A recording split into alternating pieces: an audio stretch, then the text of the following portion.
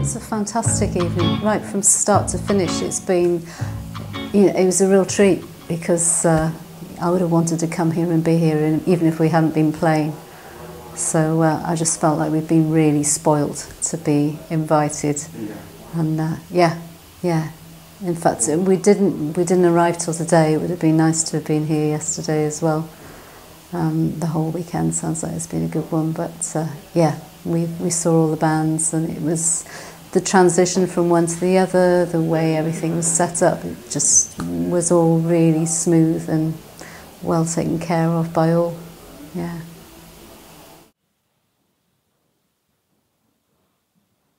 No, it's really, for young Marble Giants anyway, it's really nice to have seating available. And there was some room at the sides and at the back for people to dance if they wanted to, and but just to have that, just in terms of, because we're not really dance music, and because some of the songs are quite quiet, it just gives people a space to listen and kind of reflect, and yeah, just gives them a little bit of space to do that.